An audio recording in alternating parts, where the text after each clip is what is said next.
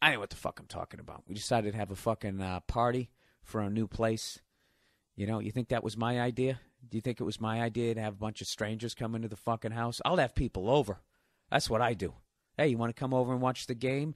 9 people that I know, right? Have all your fucking phone numbers. You know, Nia is a more open person. So she's like, let's have a party. All right? So she goes, invite your friends. So I'm all right. So, you know, I got, you know, I'm a guy. I don't have a bunch of friends. Okay? I got 6 good friends, 4 that I could really trust. You know, it's about it. At least out here. Then over here, Nia talking to her mom about all excited about the party. And she's like, yeah, I sent it on Facebook. And I was just like, oh, my God, did I just invite 110 people? And my heart literally sank going, please tell me you didn't just invite 110 fucking people.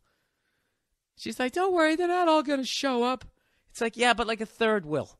And then they're going to bring people that you don't even fucking know. And that's exactly what happened. It was a fucking great party. I'm not going to lie to you. But I got to admit, like, I got to learn how to. I thought I was going to be a good host. I was and I wasn't. I was all right with the people I knew, but the people I didn't know, actually, most of them were all right. But there were a couple of them. I just said there's something fucking annoying about somebody you don't know sitting on your goddamn couch. You know? Eating your food, drinking your booze. And you're like, who the fuck are you? I had somebody else was laying down on the floor. I felt like the kid's dad. I want to be like, get a fucking job. All right, it's over. You're 26, you fucking bum. So anyway, so the party's going great. And I'm basically the whole time, you know, not drinking too much, but I'm standing by the front door because that's the only way out. All right? And nobody's walking out with any of my shit, right? I'm acting basically like Psycho in fucking Stripes. It's how I am. It's how I'm wired. All right? So, fucking 3/4 of the way through the party, everything's going great. And I'm like, wow, this is, you know what I forgot? I forgot I'm not 21 anymore. I'm fucking 43. All my friends are adults, and everybody's drinking responsibly. And no one's really hammered. Nothing got broken. Everything's cool. So just as I was starting to relax, some kid comes up to me. He's like, you own the house? And I'm like, well, the bank owns it. I'm fucking paying it off. What can I do for you? And he's like, yeah, it's kind of embarrassing, but I used the bathroom downstairs, and it's clogged now, and I was wondering if you had a plunger. And I was like, yeah, I do have a plunger. I got a plunger right here, the upstairs bathroom. So I give it to the guy, and I say, hey, man, I appreciate your honesty. He goes, no problem. He goes downstairs. He takes care of it, comes back. Once again, he goes, sorry about that. I said, not at all. Not at all. What the fuck? It's a toilet, you know? Clogs up every once in a while. But I appreciate your honesty, you know, because that would have been nasty. Good for you, right?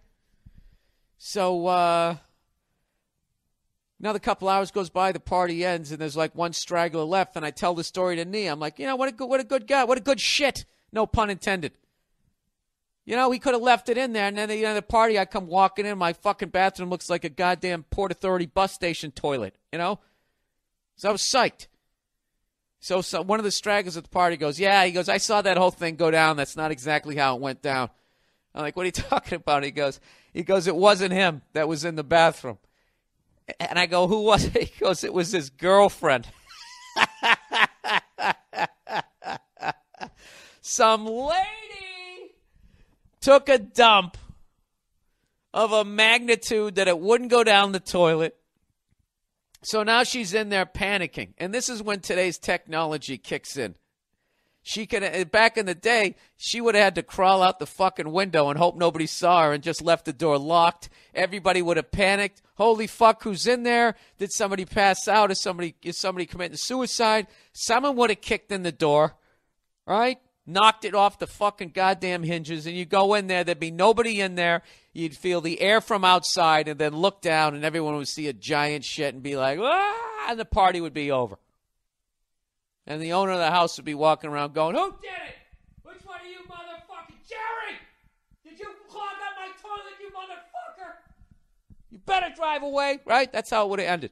But because of today's technology, I'm not saying she didn't panic. You know, it's even worse as a lady because they're not even supposed to do stuff like that, right? And she was able to text her boyfriend. And I would fucking pay at least $400 to read those texts, the panic in those texts. And to his credit, he stepped it up. He took the hit. He came up to me. VH1's I Love the 80s own Bill Burr and said, I took a dump in your toilet to a magnitude it didn't go down, and I need the tools required to alleviate this situation. So, anti-douchebag of the week, that guy right there, so taking a fucking bullet for the team. That right there is the reverse Peyton Manning award. He didn't fucking go, we had protection issues, right? No, he took one. He took one for the fucking team. Went upstairs like a goddamn gentleman, asked for a plunger, gave it to him, and it was all fine. And I went down there at the end of the party. You never would have known anything happened. You know what I mean? Like, 3 hours after the Kennedy assassination, I bet it was all, they had, marked it all up and everything was all figured out. I bet it was a nice road again. Mopped up the brains. What am I talking about?